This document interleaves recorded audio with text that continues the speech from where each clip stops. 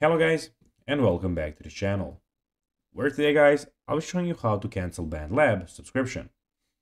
So guys, the first thing that you of course need to do is go to Google and type in bandlab.com.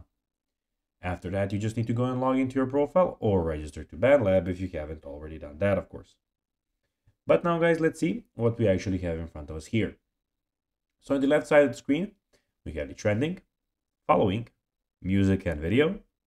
We also have the liked posts, albums, and playlists. And in the top side of the screen, we have the feed, discover, services, library, and the search bar.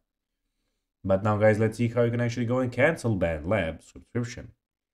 So you just need to follow these steps. So launch Bandlab on your computer or mobile device, as I told you at the start of the video. Then click on your profile picture in the top right corner and select settings. Click here, and down here at the end, click settings. Then click on subscription tab. So you have the subscription tab, which is, as you can see here. So you need to go and locate the subscription tab. After that, membership tab. So you go here. After that, find the Bandlab subscription and click cancel.